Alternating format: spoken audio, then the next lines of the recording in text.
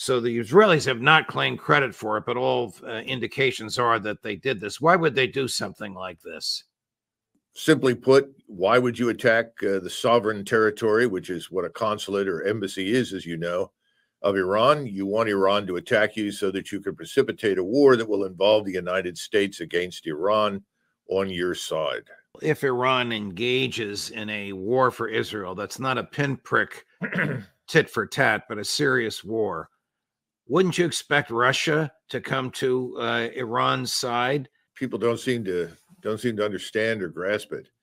You have the failed war that Washington's been waging in Ukraine. Ukraine is destroyed, and we continue to provoke Russia at every opportunity. I think they're talking about stealing $300 billion Russian funds and turning this over to the Ukrainians. The fools on the Hill want to do this.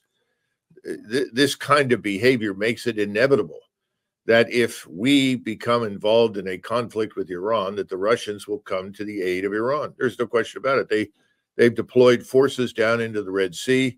Their submarines are already in the Indian Ocean and the Red Sea, and they have forces in the Mediterranean. So it's a foregone conclusion that if we are dragged into this, we will end up fighting with the Russians directly.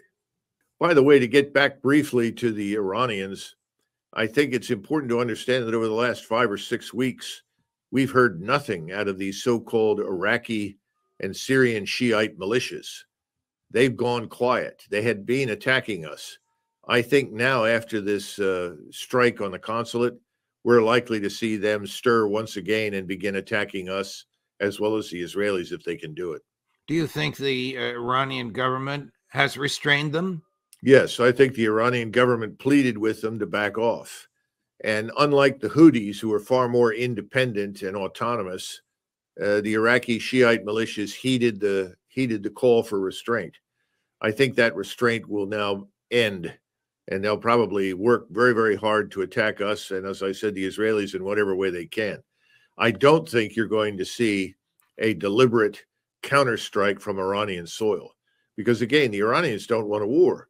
This is a thing that has to be understood. Nobody in the region except the Israelis and the United States are enthusiastic about the war.